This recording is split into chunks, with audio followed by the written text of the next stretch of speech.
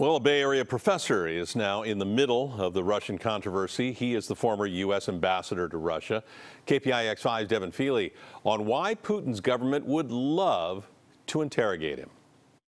Vladimir Putin doesn't like me. He doesn't like what I've written about him. He doesn't like what I say about him. So it came as no surprise when Vladimir Putin said this after his one-on-one meeting with President Trump. But it was the president's response that surprised and disappointed the former Russian ambassador and current Stanford University professor. Just lamentable, I think, is my real reaction.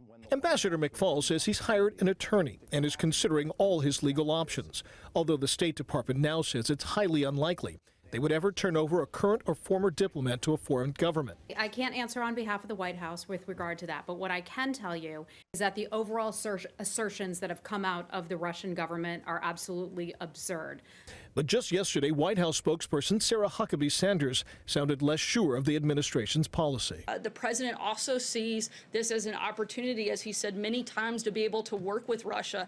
And that, Ambassador McFaul says, could have a chilling effect on people considering a career in the Foreign Service.